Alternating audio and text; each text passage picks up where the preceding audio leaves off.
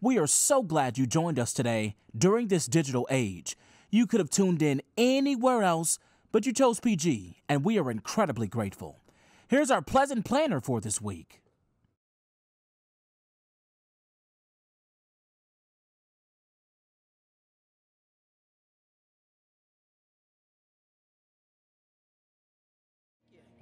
Lord, we thank you for this place of gathering. Lord, we thank you. Thank you for giving us the opportunity to come together and worship you in spirit and in truth. Thank you. Father, we thank you for this place called Pleasant Green that has been here down through the years, where many of us were introduced to your Son, Jesus Christ. Thank you, Lord.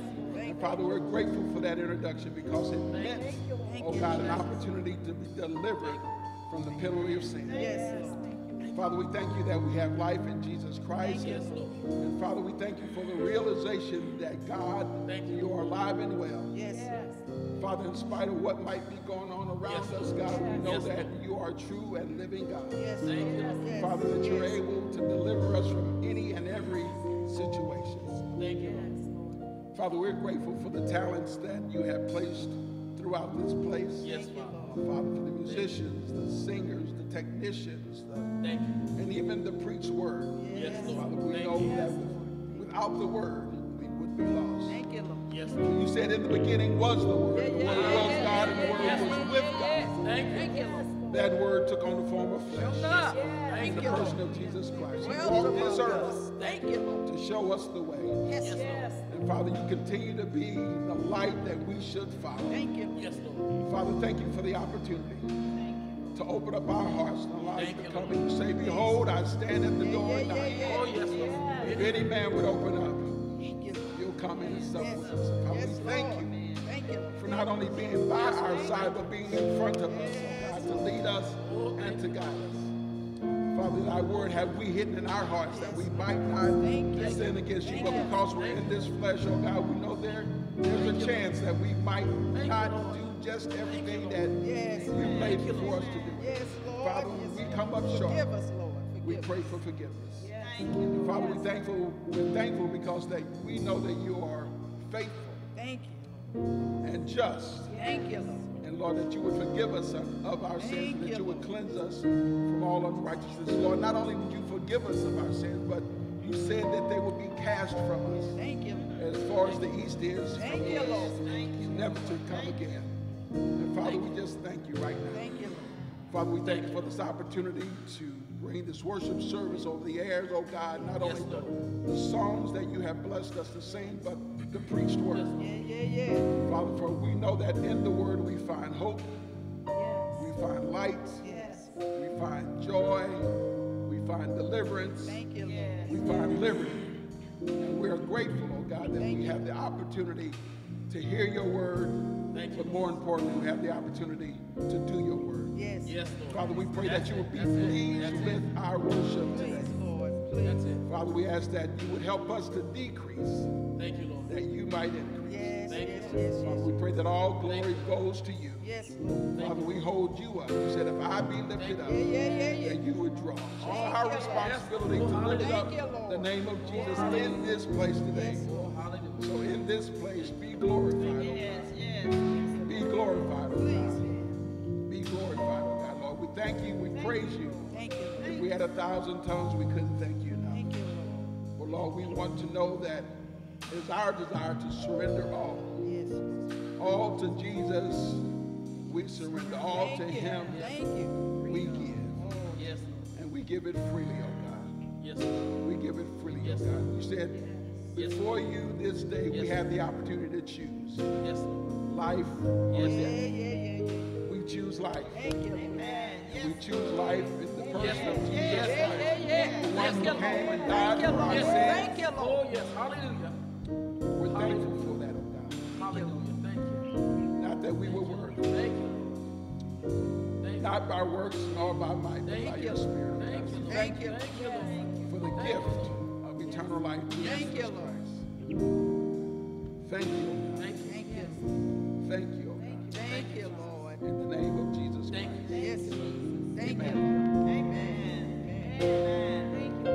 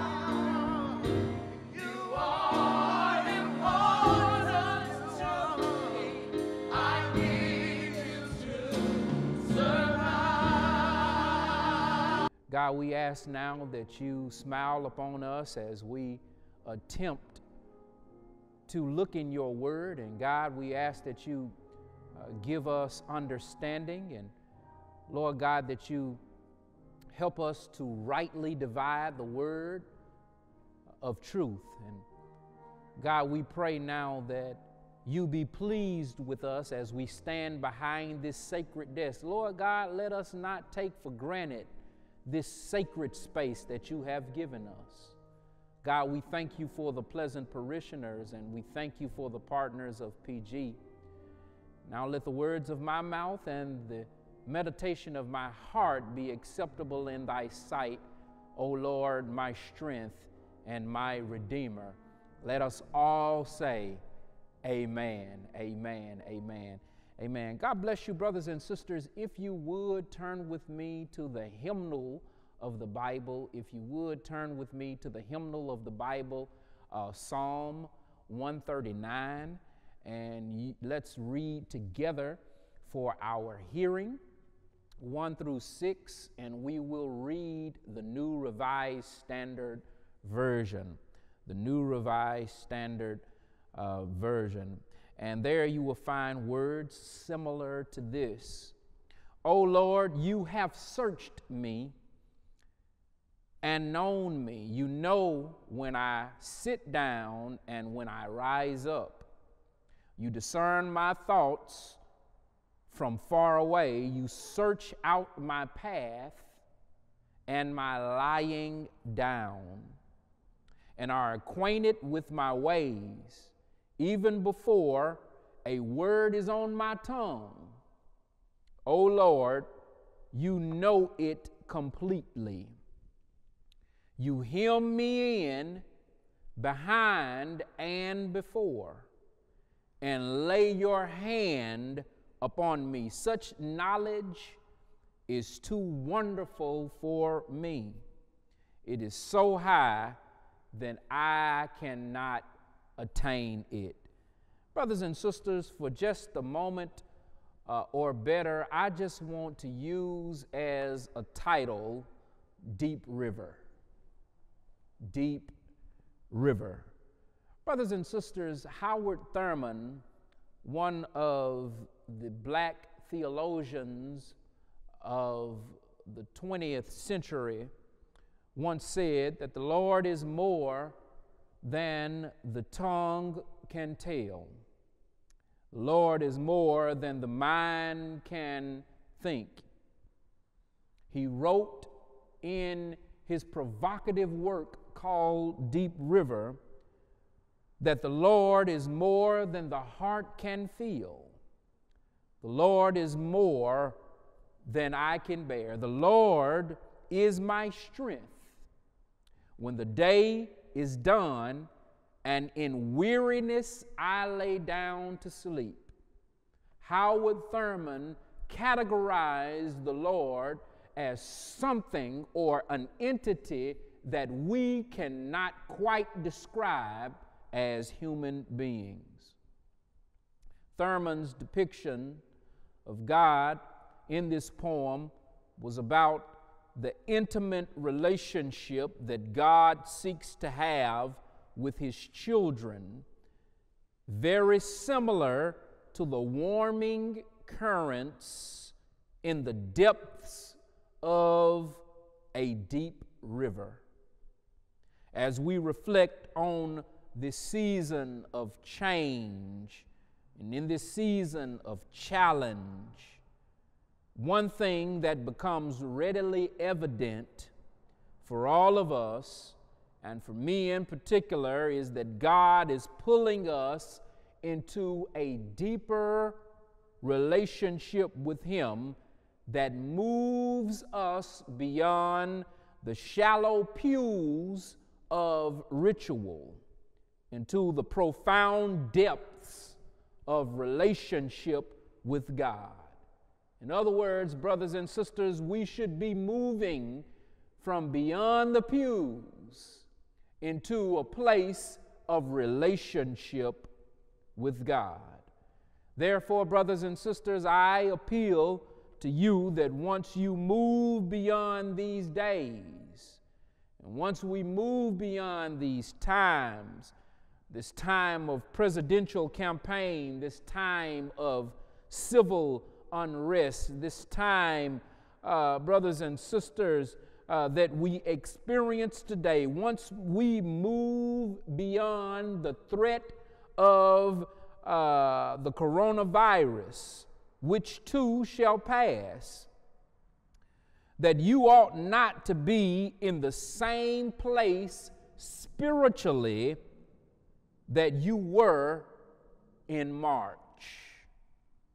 I implore that you hear the voice of God, as the voice of God is calling you, and God is calling you to immerse yourself into the deep river of God's love and God's relationship. God is calling you into a relationship deeper than what you have ever experienced before.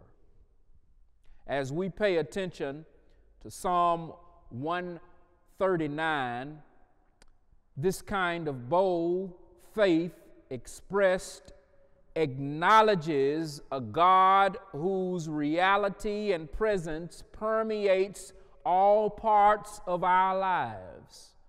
The psalmist illustrates the warm current of God's embrace as we experience a God who is far beyond our limited powers, but close enough for us to feel His grace, affection, and compassion.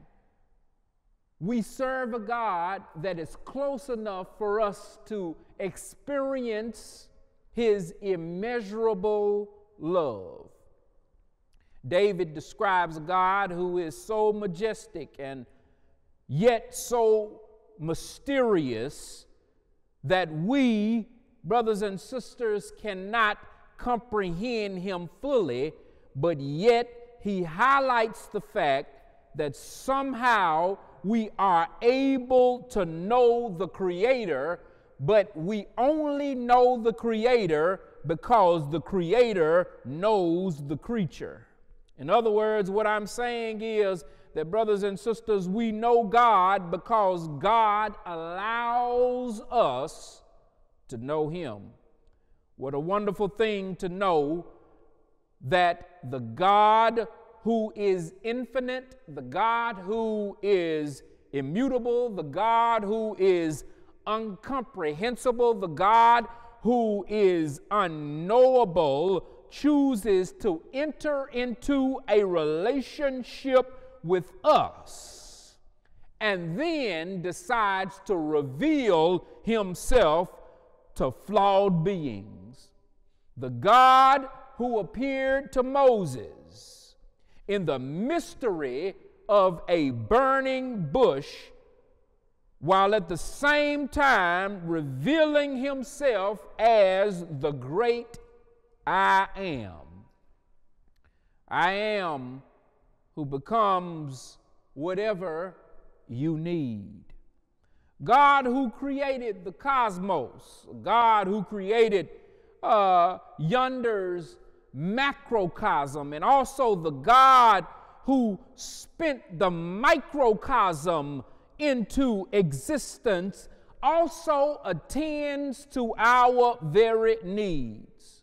According to the psalmist, although God knows us intimately and understands us completely, the psalmist alludes to say that the Lord has searched us and known us and discerned our thoughts from afar. Hence, the encouraging announcement here is that because we are known, we are able to know the unknowable. I'm persuaded, much like the psalmist, we too can know the unknowable, because being known by God grants us a pathway into the heart of God.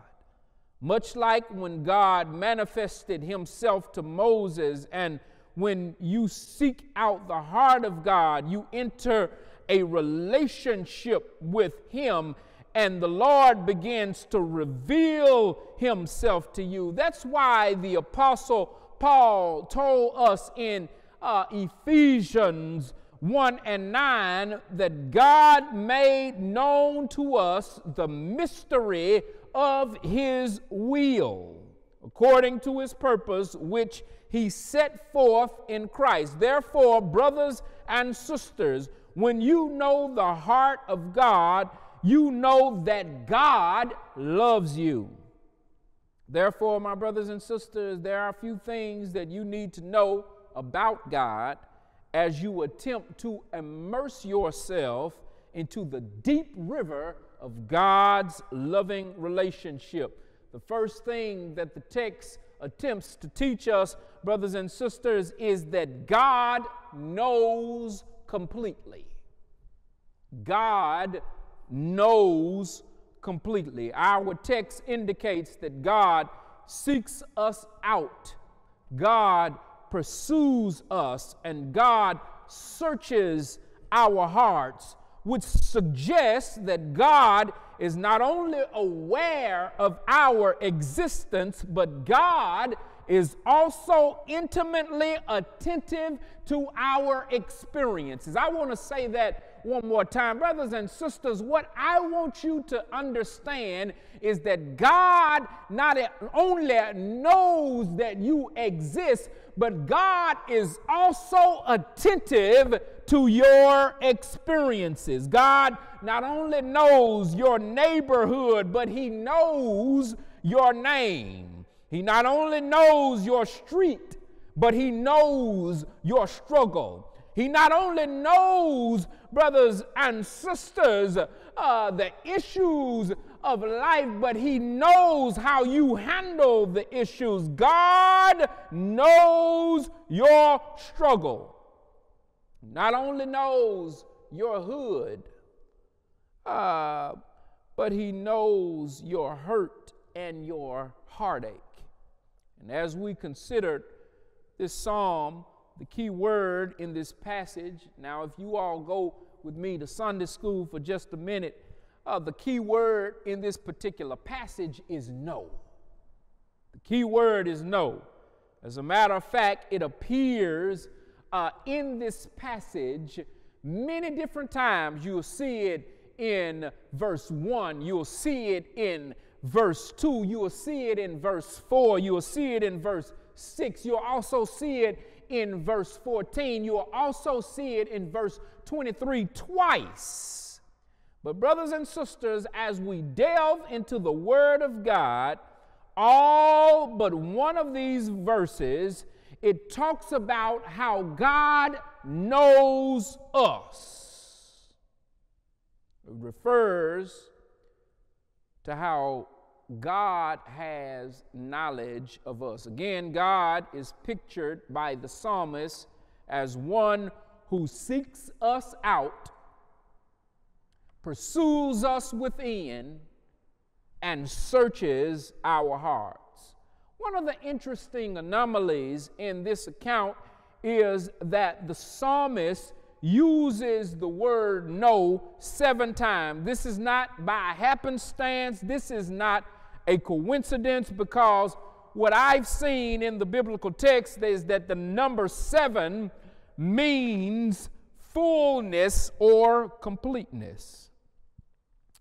If you just stroll with me through the scripture, Genesis 2, God created the world in 6 days, and on the 7th day he rested.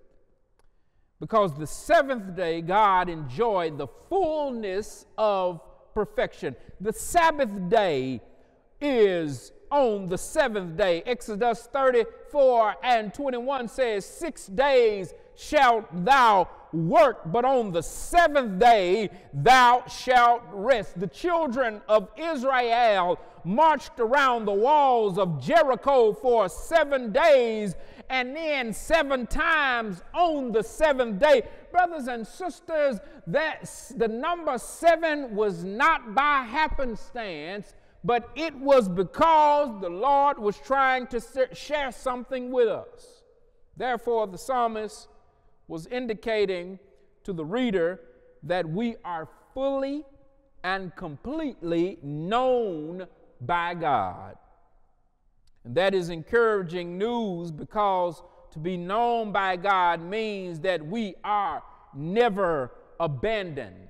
To be known by God, that means that we are never alone. To be known by God means that we are never ignored. To be known by God means that we are never isolated. To be known by God, that means that we are never deserted. We are never destitute. We are never foreign. We are never forgotten. We are never forsaken. We are never outside of the lens and the sight of God.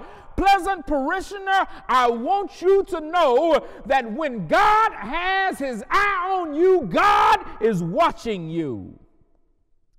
Deuteronomy says, for the Lord your God goes with you. He will never leave you nor forsake you. God knows us completely. To be known is important. An old axiom says to be forgotten is worse than death. Nothing is more devastating to the human psyche than non-recognition. All of us desire to be known by God. So therefore, brothers and sisters, we know that God knows completely. Nextly, we understand that God searches us, or God acknowledges us intentionally. God acknowledges us, or God searches us intentionally. I like the way the Common English Bible says, verse 3. It says, you study my traveling and resting. You are thoroughly familiar with my ways. That sounds like a God who is intentional about knowing us. That sounds like a God who is intentional about studying us. That sounds like a God who knows me and you from the crown of my head and to the sole of your foot. One of the exhortations and inspirations about God being intentional about searching us is that God knew us before we knew ourselves.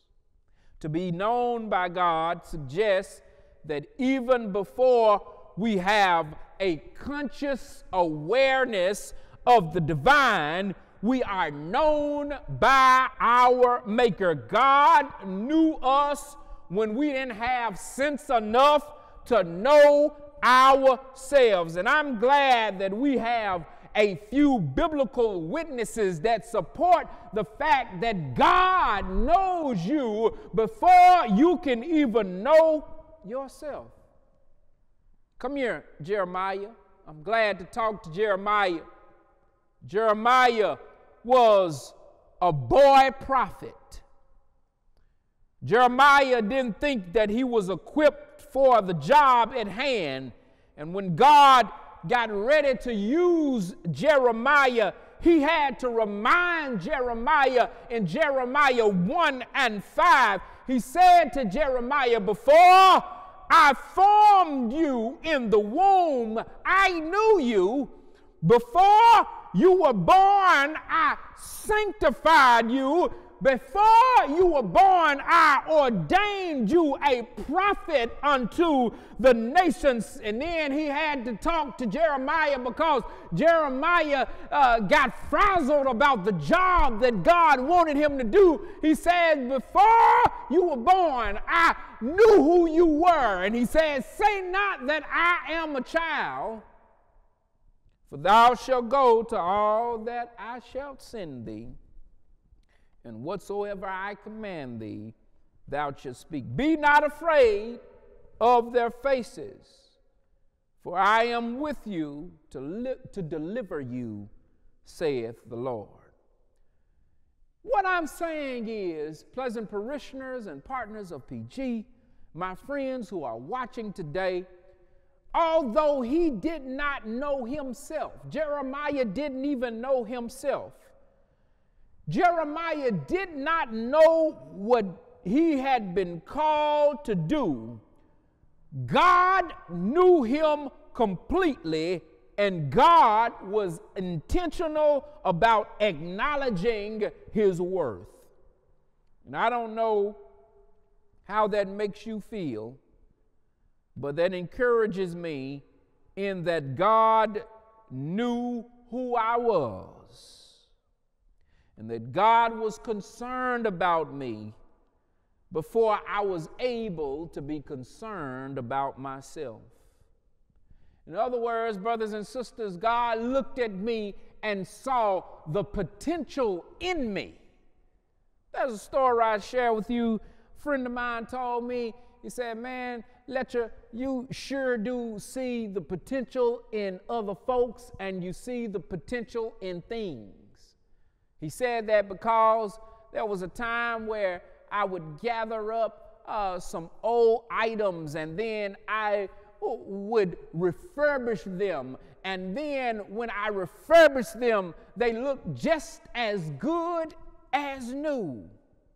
Brothers and sisters, what I'm trying to share with you is that God does the same thing with you and I. He looks at us and sees a broken vessel, but God sees the potential in you and I. That's how God's omniscient power works. That's how God's omnipresence works. That's how God does. And I think Marvin Sapp said it like this, that he saw the best in me when everyone else around me only saw the worst in me. God knew that I would be somebody even when I felt like I was nobody. God knew that I would be a disciple even when my life was disheveled and disordered. God knew that I would carry his word even though I didn't know about the word. God knew that I would be triumphant even in the midst of my troubles, trials, and tribulations. God knew that his children would have lives and that his children would have life and life more abundantly.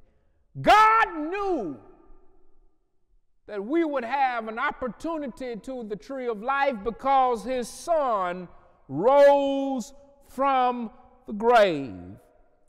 That's why the Apostle Paul says that God's love exists.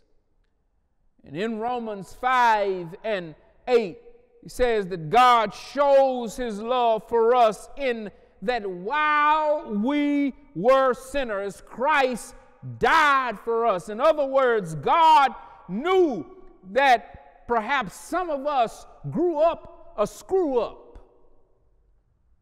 But God also knew that at some point we would wear a crown after you bear your cross. We share this with you that God knows completely. We also know that God searches intentionally. And we also understand that God embraces emphatically. God embraces emphatically. I'm leaving you now. But brothers and sisters, God embraces emphatically. Verse 5 says that you hem me in behind and before. You lay your hand of blessing on my head. Here, the psalmist is suggesting that we are surrounded by God's presence. And I want you to know that, brothers and sisters, that you are surrounded by God's presence. There is nowhere that you can go that you can get outside of God's presence. The psalmist is letting us know that God is a God of security. And God is the God who holds us and embraces us tight. God's presence, in this sense of the psalmist, becomes a liberating experience. It's not meaning that he's holding you in one particular place, but what it means is that God is protecting you. And one of the things that we must understand as believers and pleasant parishioners is that God is holding us. I remember one thing, and I'm done, that God is one who holds us, as the seasoned saints would say, in the hollow of his hand. When the Lord embraces you, what I've come to understand in my short life is that God will not allow anything to happen to you. That's what Jesus is trying to share with us in John 10 and 28. It says, I give them eternal life, and they will never perish. No one will snatch them out of my hand. God holds us in the hollow of his hand. If you don't get anything else out of today's word, brothers and sisters, I want you to get that God searches us intentionally. God embraces us emphatically. And God knows us completely. The door of the church is open. I pray that something was said in this particular lesson that will help you to develop a deeper relationship with Jesus Christ. Brothers and sisters, we are in a time of confusion and chaos, and it pays for you to know Jesus Christ. Therefore, brothers and sisters, the door of the church is open. The door of the church is open. The door of the church is open. I know that the physical door of God's church in the ministry of Pleasant Green is closed. But one thing I share with you is, brothers and sisters, that we are still doing ministry and we are still accepting those who would like to understand the love of Jesus Christ. With that being said, brothers and sisters, if you'd like to be a member of Pleasant Green Missionary Baptist Church, you can do so by contacting a Pleasant parishioner. You can do so by emailing. If you would email ghpruitt@gmail.com, or, brothers and sisters, you can call our church office, and our church office is listed here on the screen. We want you to be a part of our church, and we want you to be a part of our ministry. Also, brothers and sisters, we are thankful for all of you who are continuing to be faithful in your giving. Thank you for continuing to be faithful in your giving. There are a couple ways you can give. If you want to give directly to the church, you can give two ways. You can send a check or a money order to Pleasant Green Missionary Baptist Church at 1220 REV G.H. Pruitt Place, St. Louis, Missouri 63113. You can send a check or a money order there. Or, brothers and sisters, you can also give online at www.pgmbcstl.org. You can give online. Brothers and sisters, again, we are thankful for your presence. We are thankful for all of our guests who have come and logged on.